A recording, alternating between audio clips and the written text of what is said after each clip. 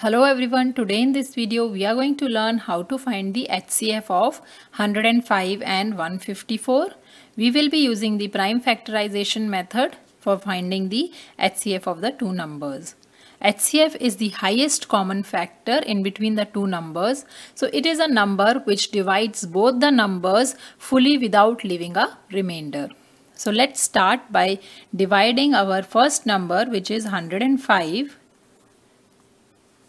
So 105 is easily divisible by 5. So we'll use 5 as the prime divisor to divide this number. So 5 times 2 is 10 and 5 times 1 is 5. 21 is easily divisible by 3. 3 times 7 is 21 and 7 times 1 is 7. So the factors of 105 are 5 times 3 times 7. Now let's divide 154 and find the factors of 154. As it is an even number, so it is easily divisible by 2. So 2 times 7 is 14, 1 is carried over. So this becomes 14, so 2 times 7 is 14. Now 77 is easily divisible by 7. 7 times 1 and 7 times 1.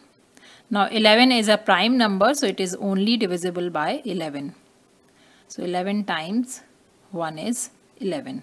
Now we'll write the factors of 154. So the factors of 154 are 2 times 7 times 11. Now we have to find the highest common factor, and the highest common factor is the number which is common in both the numbers.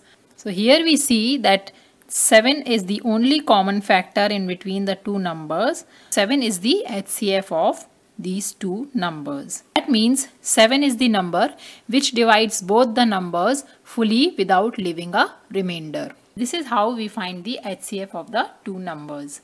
I hope this video is helpful to you. If you like the video, please hit the like button and subscribe to my channel for more math videos. Thanks for watching.